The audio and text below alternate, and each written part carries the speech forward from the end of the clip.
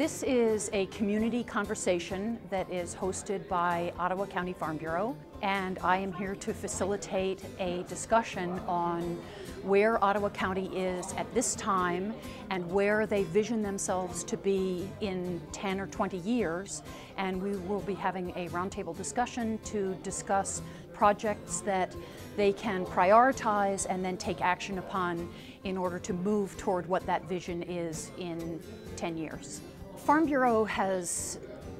prioritized rural development because farmers are tied to their land and they aren't moving away from their homes, even though many rural communities are suffering. And it makes sense for Farm Bureau to become involved in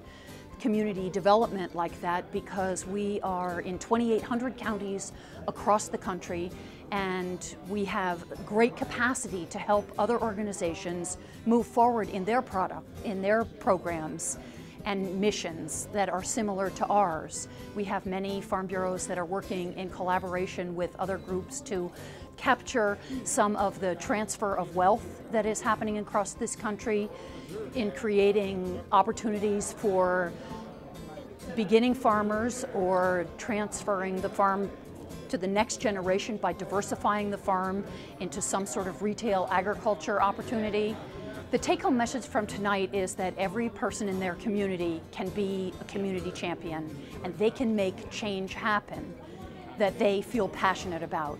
So if somebody is passionate about bringing a small slaughterhouse to this area, they can probably find collaborators or consumers that want that also, and they can make that happen.